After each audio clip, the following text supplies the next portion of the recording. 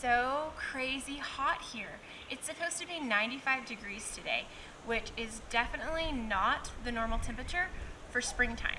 Usually we're about 70, maybe we hit a couple of 80-degree days, but it's supposed to be in the mid-90s all week long, which the sunflowers behind me are really enjoying the weather, and the grass in our yard is loving the warm days, but the stuff that I planted in the garden for a spring crop is definitely not loving any of this heat. So I think that I've decided that I'm just going to uproot the things that I had planted for spring and just kind of transition into our summer garden instead.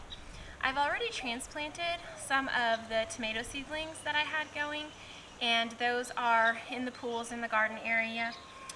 But as far as everything else goes, I'm going to go ahead and start from seed. Some different varieties of cucumbers. I'm going to do some pole beans. I'm going to do a couple varieties of squash. I think I'm going to do a butternut and a winter squash. Our neighbor across the street, he is amazing at gardening, and he always supplies us with yellow squash and zucchini, so I'm not going to plant those in our pool garden. I'm going to try the different varieties. I think that I'm going to try some pumpkins this year, and I also am going to throw out a couple of seeds of flowers. I was able to save last year some snapdragon seeds, and I'm going to see if I can get those to grow from seed. Like I have said before, I'm not really, or I've never really planted flowers from seeds. This is the first year that I've done that, and I did some marigolds earlier in the year, and those are growing. I'll show you guys those here in the pool garden in just a minute, but I'm going to go ahead and also try the snapdragon seeds. So I'm excited to go ahead and transition into this summer garden, although I'm a little bit saddened that we didn't really get a harvest from what I had planted for spring. We were able to get a bunch of kale, and there are some radishes still in the garden that I'm going to pull up here in just a minute before I plant some of these other things, and I'll show you guys those. But anyway, that's the plan for today. My dog over here is chasing flies. He loves to chase flies, so if you hear him, that's what he's doing. But anyway, so yeah, that's the plan for today.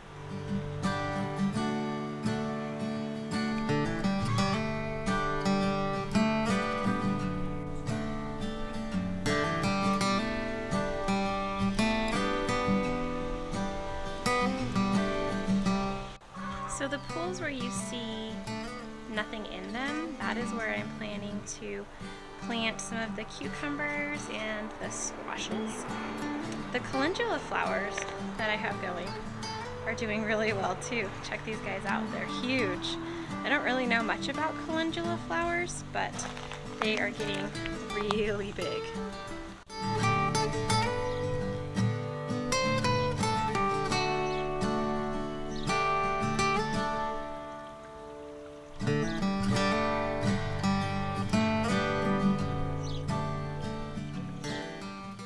I'm in the pool garden area right now, and I wanted to show you guys the one area where we were not able to cut off a branch from the neighbor's tree, and this part of the garden is still shaded.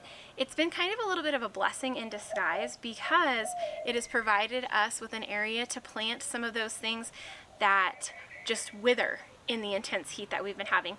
So for example, I had to transplant my strawberries that I had in the pool bed because they were just shriveling up in the heat that we were getting. So I moved them over into this shaded area, and so far they've been doing really well here. So I'm hoping that they will continue to do well here in this little bit of shade. The grape behind me is doing really well. It's starting to produce little grapes on there, and the mint is doing well back here, as well as the lavender. But overall, I'm so happy that we were able to cut off the tree branches on either side. It has opened up so much more sunlight to our garden area, and I'm hoping that it will help the things to grow and thrive over there. So I will show you guys that here in just a minute.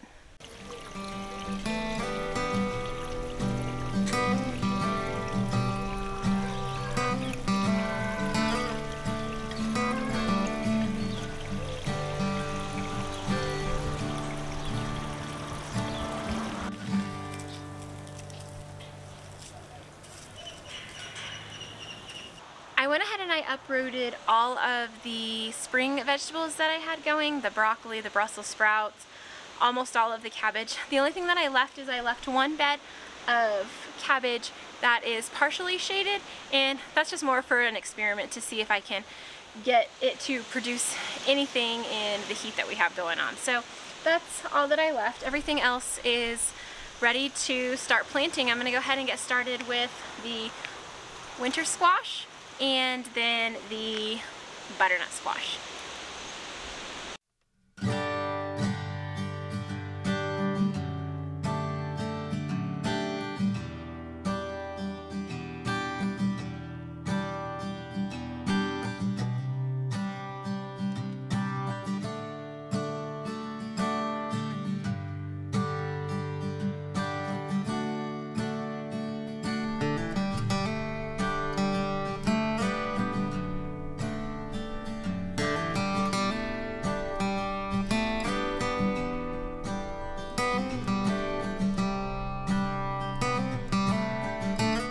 I went ahead and recruited some helpers to help me get the rest of the garden planted. It's so important to let the kiddos get in there and get their hands dirty and teach them how to grow food as well too.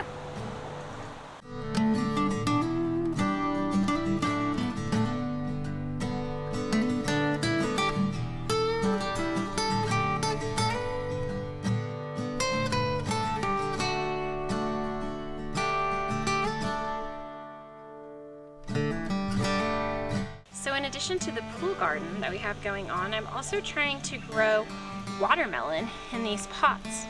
And I'm hoping to grow them out of the pots and then vine them around the garden area. The potatoes are doing well in the crates that I made for them. I've had to mound them up twice now, and they are still going, so hoping to get some potatoes out of these guys.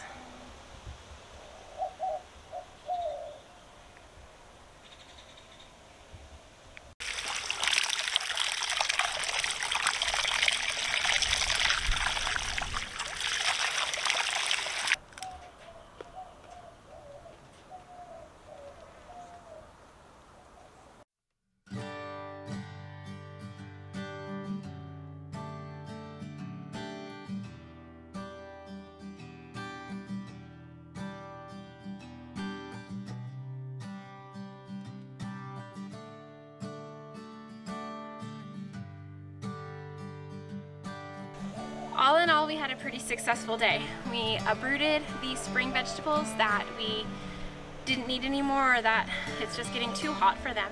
And we were able to plant most of the summer vegetables that we were wanting to in the pool beds behind me. I'm super excited to see how these pool beds work out for us. This will be the first official year that we're gardening mostly in pools, and so it's kind of an experiment year, which is a little exciting for me anyways. So if you are interested in pool gardening and you want to follow along to see how it goes for us, make sure that you hit the like button and subscribe to our channel. That way you don't miss out on the adventure of pool gardening. And we'll see you guys next time. Bye!